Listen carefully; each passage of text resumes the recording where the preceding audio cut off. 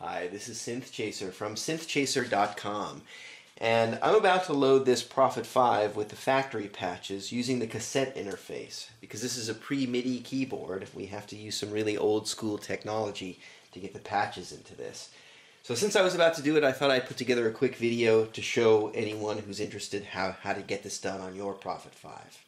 So to do this, we need a few things. We need something capable of playing back an audio file. I'm going to use my phone. You can use a laptop, a tablet, even a cassette player, whatever you want.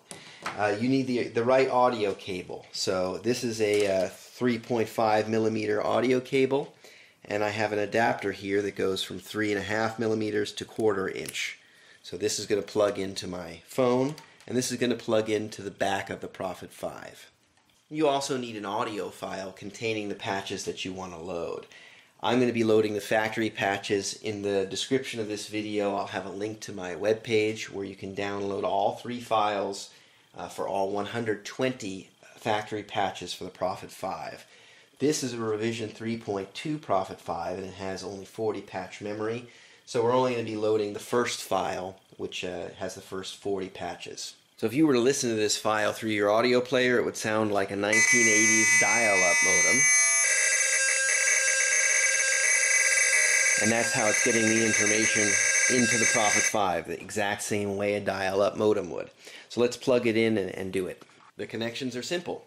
I'm going to plug the cord into the headphone jack of my phone, and I'm going to plug the 1/4 inch jack to the cassette in on the back of the synthesizer. While I'm back here, you'll notice that there's a switch here, enable and disable.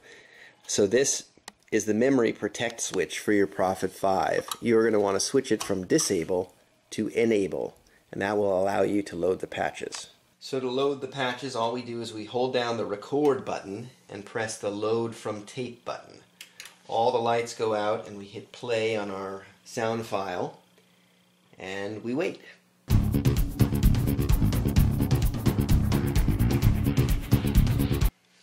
So the load light went out and it went back to tuning, which indicates that the load was successful. Now we're here on patch 11,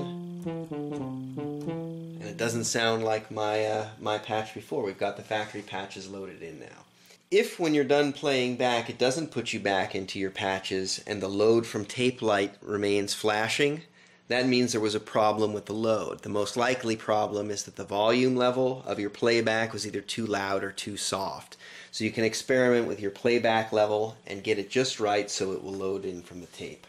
So once you've successfully loaded the factory patches, you're going to want to change this switch back to record disable, which will protect those in memory, and then you can remove the cassette in wire and you're good to go. So this is a revision 3.2 Prophet 5, which has 40 patch memory, so I loaded in one file of 40 programs. If you have a revision 3.3 Prophet 5, you have 3 files of programs, so 120 patch memory total. And before loading each file in, you'll switch to the file by holding bank select and pressing the file number that you want to load, and that'll move a little decimal point here on your program display. So all 3 of those patch files from the factory are available on the link in the description of this video. Hopefully this video was helpful to someone out there. This has been Synthchaser from Synthchaser.com. Thanks for watching and have a great day.